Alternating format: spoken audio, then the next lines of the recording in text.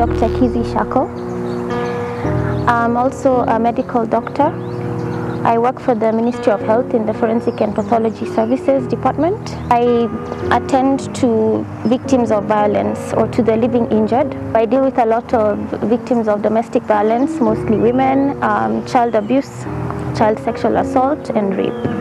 So when a person is sexually violated and they've already received the medical treatment, their medical intervention has been done, they've been analyzed and things documented on a post-rape care form, they then come to the police surgery to have the P3 form filled, where we examine again and fill out our findings on a P3 form, which will then be used by the court. Because I see up to like 6 defiled children a day, about 15 victims of domestic violence every day. So I decided to start writing about it because it was, it's like I have to do something. So I tried talking to a few media personalities that didn't work out, and I decided to just blog about it. So far there's been very positive response.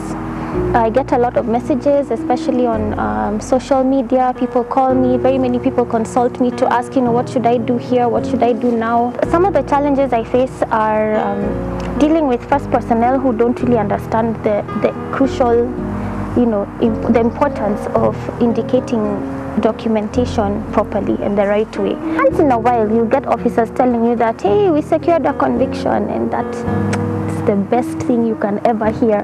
The Zuri Award strengthens my resolve to continue the work that I'm doing. When you work in a field that you're passionate about, you will succeed because you have what it takes. You have the drive and the passion to push through and climb over all the obstacles.